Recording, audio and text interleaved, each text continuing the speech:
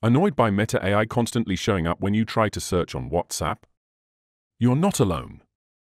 In this quick guide, I'll show you an easy method to turn off Meta AI on WhatsApp so it stops interfering with your chats. Unfortunately, WhatsApp does not allow you to entirely turn Meta AI off, but you can mute and hide it so it no longer interrupts your experience, and I'm gonna show you the easy way to do it. Hello and welcome to the 3 Minutes Fix channel. If this is your first time here, don't forget to hit the subscribe button and turn on the notification bell so you never miss out on our tech tips. Now, let's dive in. First, open WhatsApp and tap on the AI chatbot icon at the top of your screen. If you don't see the icon, you can also find it by searching Meta AI in your chat list or towards the bottom right corner of the WhatsApp screen.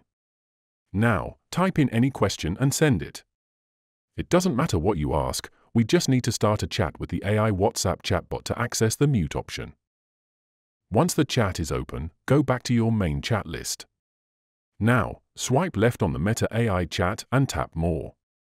From the options that appear, tap Mute and select Always. This will turn off Meta AI notifications, preventing them from appearing at the top of your chat list.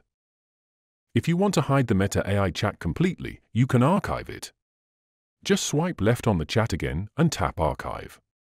This will move it out of your main chat list, keeping AI WhatsApp clean and distraction-free.